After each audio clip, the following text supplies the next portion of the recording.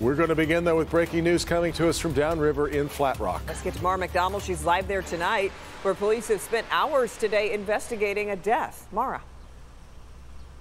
Kimberly, we're on Sheiks Boulevard, which is just off of Gibraltar Road. And if you drive down Gibraltar, you're going to see two homes that have yellow crime scene tape all around them. It's really kind of misleading because the scene really is here in the back. You can see the MSP's mobile forensic lab has pulled up here.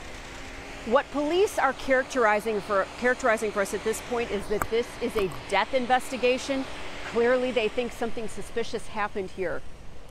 That State Police Forensic Lab truck is obscuring a home that is not actually visible from the road, and it is in that home where we see the police presence at this point.